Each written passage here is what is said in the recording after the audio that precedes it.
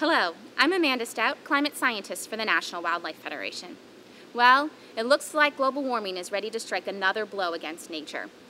The National Oceanic and Atmospheric Administration just announced that corals in the Caribbean are at significant risk of severe bleaching this summer.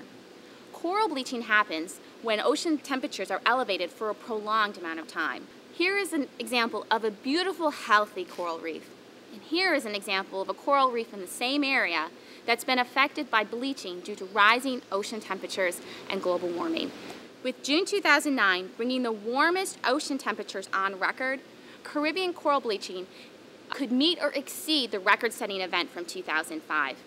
And a developing El Niño conditions could make the situation even worse.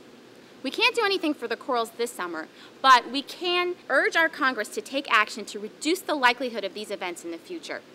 Now is the time to ask the Senate to pass the America's Clean Energy and Security Act. Our corals are already in hot water.